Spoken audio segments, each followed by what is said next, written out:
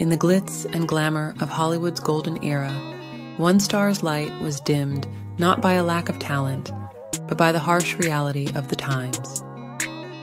Lola Falana, an icon of grace and versatility, faced an unexpected turn in her career.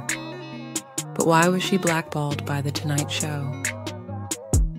Let's dive into the 60-second story. Falana wasn't just a performer, she was a force to be reckoned with. A singer, dancer, and actress who captivated audiences.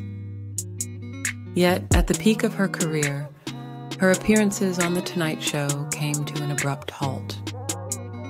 The reason? A combination of the era's racial prejudices and behind-the-scenes politics. Despite her immense talent, Lola was subjected to the industry's systemic barriers, impacting opportunities for artists of color.